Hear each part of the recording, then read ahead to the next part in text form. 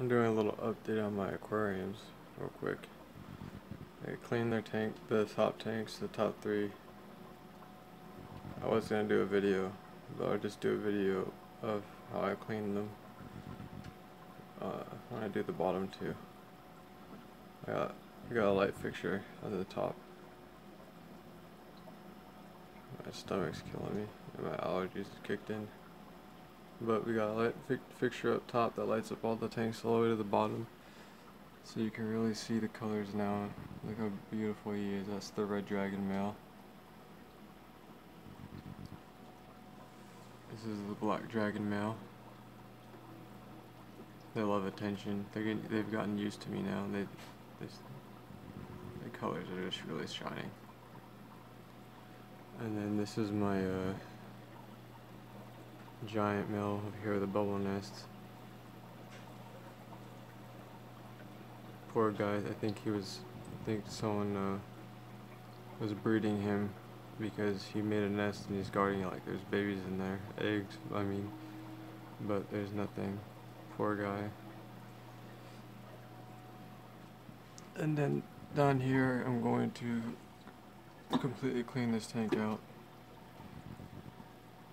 redo it, and then she's still here. But what I'm going to do is I'm going to try something because his bubble nest is so big. I'm actually going to, there's a divider here so the males can't see each other. I'm actually going to switch. I'm going to have this male, this black dragon, come down to here and her go up there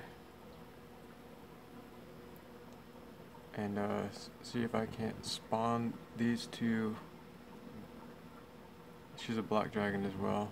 I want to see if I can spawn her with the dark guy up top in that 2.5 gallon, and all I gotta do is net her out when they're done.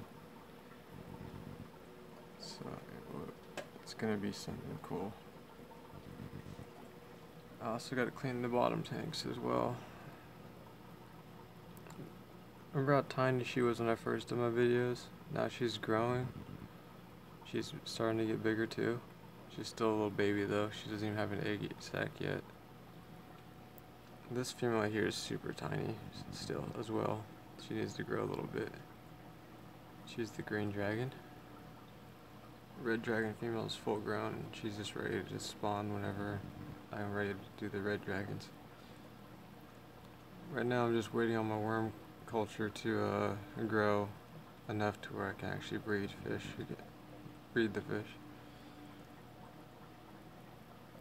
And I know people are wondering what happened to the giant, amazing, gold-colored male that was in this tank that was gonna breed with that female. Well, things have changed, so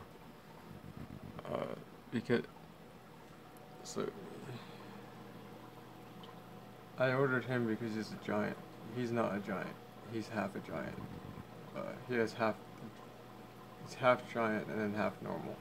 So he's a normal sized beta. He's a giant beta, but he's half giant. He's not a full giant.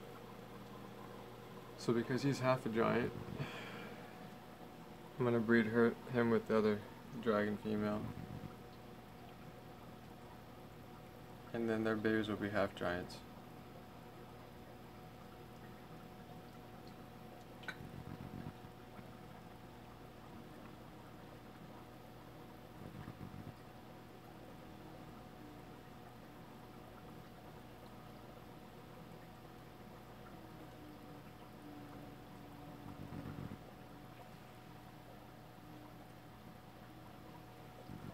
But for those of you wondering where the male is, he's in this 20-gallon long tank where he has plenty of room. I saw this little nick in his fin, so I was like, I want to breed him, but I don't want to breed him. I want him to be fully healthy and his fins to heal completely. So he's been in here for a couple of days now, and he loves this new tank. He's taking it over.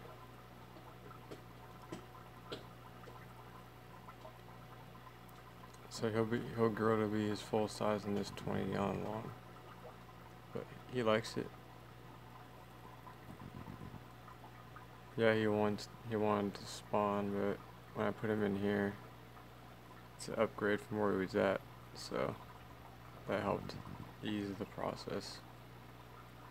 So he's a real giant, so I have to go and find a giant female to breed with him to keep the giant genes going. And it's really tough trying to find a giant female that has copper or mustard gas colors like him, because I want to keep those giant traits, because he's a full. I expected him to be the size of that darker male. He's twice the size of him, so obviously I want to keep betas that are going to get this big around. The only way to do that is by finding a female that is also a giant. And it worked out good too, because what's it called? It takes time to find a female that's a giant with his color scheme. It gives him plenty of time for his fins to heal. Gives him my worm culture time to grow slowly, but it's growing. Yeah, he likes it in here.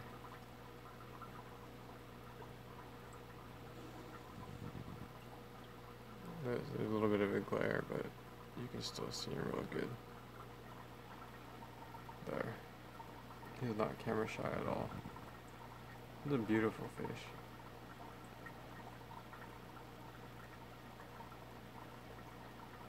You see that light blue color he's got too. Gorgeous.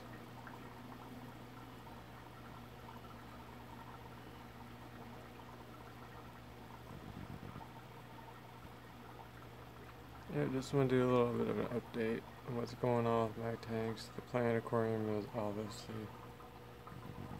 doing great. You see the plants just getting rooted down there, and new growth is coming from the bottom and growing up to the top, which is awesome. I want this thing thick so I can put multiple fry in here, and the fry won't be what's it called, stressed out. They can have plenty of places to hide, so it's gonna be cool. Looking forward to it. The fry won't go in here until they're probably about close to a month old. They'll be big enough. I wanted to end the video showing off this big guy though.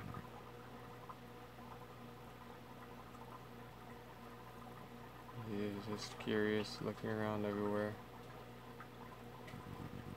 Even in 2 days, there's a lot that he hasn't looked at yet, so he's doing good though. And he will be bred, just not yet.